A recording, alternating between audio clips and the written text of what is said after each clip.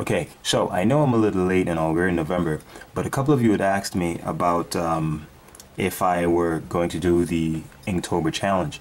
Now, the Inktober challenge, for those of you who don't know, is like created by this artist Jake Parker, and I think it was a brilliant idea. In which I guess he did it for his own purpose, when he originally came up with the idea, but it eventually became something that a lot of people actually took on, and it's a challenge in which you do an ink drawing every day for the month of October, and then you publish it on like a social media website.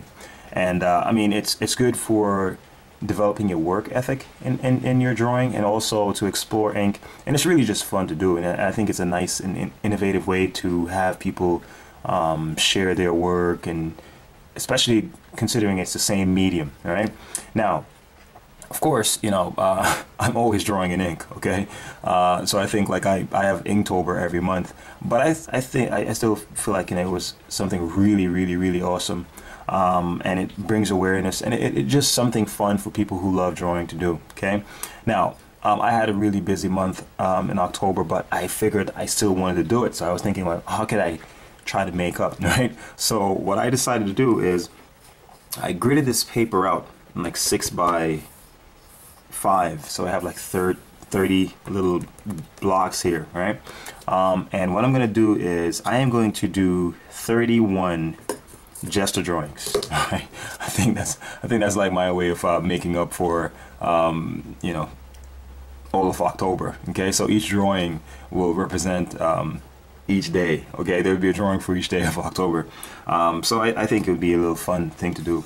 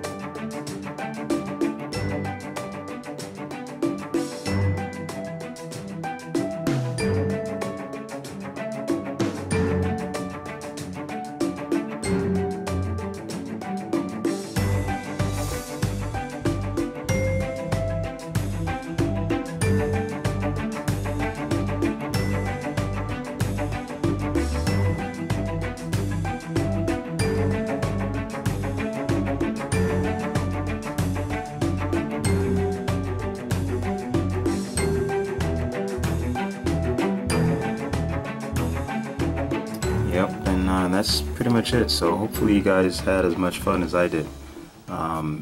It's really fun. It's really liberating, as a matter of fact. I don't think you can have any replacements for gesture drawings. And you know what the fun thing is? I had planned to do a gesture drawing, like one per grid, and it didn't work out that way at all. It seems like they just took their lives as their own, and I just went with it. You know, some were bigger than the others, and it just went as how it just came out. You know, I tried to go with the feeling and not inhibit it. You know, just let it flow the way it came, and it was really fun. You should have sketchbooks filled with this stuff. All right, it's like exercising for your drawing. You know, it really trains you to loosen up. You know, and funny thing is, a lot of times, like, really cool ideas come from this. Like, you may find yourself referring or going back to this and say, wow, you know, I can use this for a finished work, you know. But it's you know, it's really fun, and you know, hopefully you guys will you know, go out and do some of this yourself. Have fun.